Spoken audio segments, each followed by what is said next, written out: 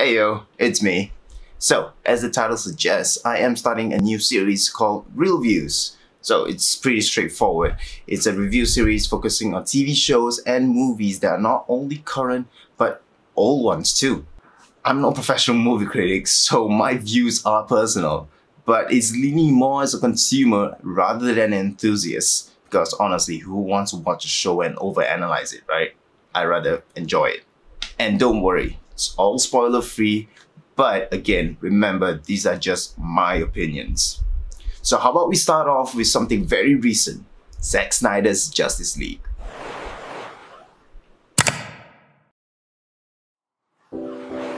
Justice League continues straight after the events of Snyder's previous film, Batman vs Superman: Dawn of Justice.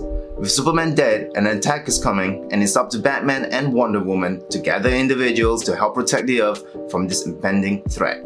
This show is essentially a director's cut of 2017's Justice League. After years of pleading and petitions from the fans, Snyder has officially released his version of the film.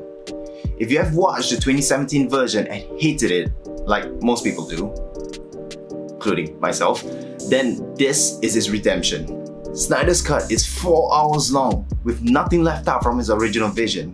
It's everything DC fans ever wanted it to be. To me, it felt like a big superhero-themed opera. Big crescendos, cinematic moments pulled out straight from the comics, and of course, what's a superhero film without a proper big baddie?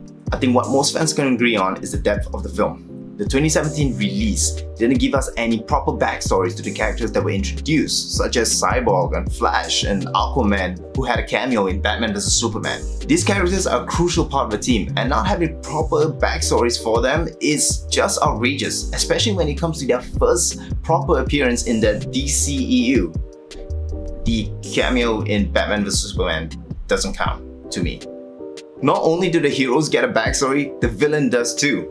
Just like what Marvel did with Thanos in Infinity War, Snyder has actually made the villains much more badass, and we get to see why they're doing this and not the typical world domination, total world domination speech. In other words, we get to see each character's motivation and how they have a part in all of this in this bigger universe that many hope DC will continue working on. In the 2017 version, the director who took over Snyder after he left production halfway to deal with the death of his daughter, Autumn, Joss Whedon wasn't the right fit to continue Snyder's work. Yes, he did well in Avengers and Age of Ultron, but taking his direction from Marvel to DC wasn't the right move. It was like mixing oil and water. Marvel films had humor, hope, and heroic moments that we can never forget. Assemble. While DC had a certain sense of realism, grunge, and a noir feel to it, except for Aquaman though, because that film, to me, it was really colorful. I mean, just look at it.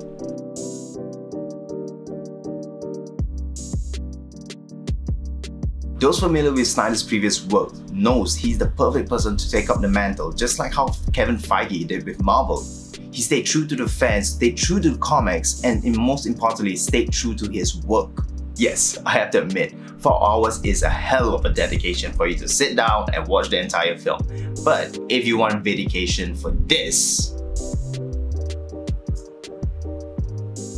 then I encourage you to watch the film. For those who haven't watched the original, don't worry.